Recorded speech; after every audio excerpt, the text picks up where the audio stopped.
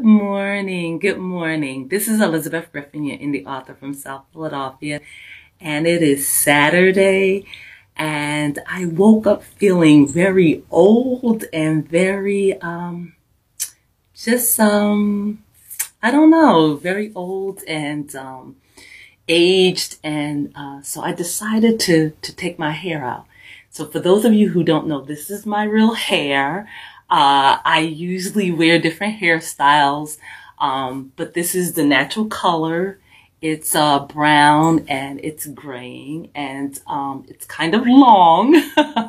So I felt like just looking at myself and looking at me in my natural state, and just appreciating me for the 58-year-old woman that I am, and deciding what type of hairstyle and what kind of image I want to put forward during the summer.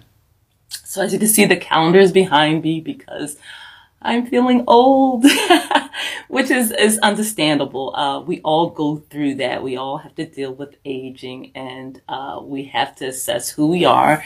And for me, I decided to wash my hair. So I took it out, and I'm thinking about maybe going natural and just being the 58-year-old woman that I am. I love the platinum hair. I love the afros. I love the color, but I am reflecting on just being me and wearing my hair the way I used to do it when I was very young. So let me know what you think. Let me know if you're grappling with age and aging and trying to figure out the best way to maneuver life and to enjoy being in the body that you are. As I said, I woke up this morning, I did some writing, and then I got to thinking about my hair and what I wanted to do with it. And I started thinking about life and relationships. You know, we talk about that from time to time.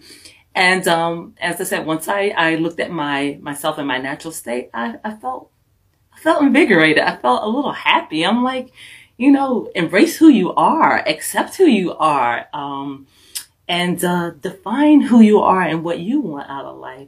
So I hope this video is encouraging to women of my age, women who are grappling with graying hair, women who are grappling with the body and how we look, just accepting us for all of our imperfections and loving ourselves in spite of it.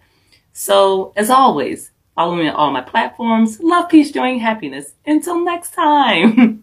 Love. Bye-bye. Peace.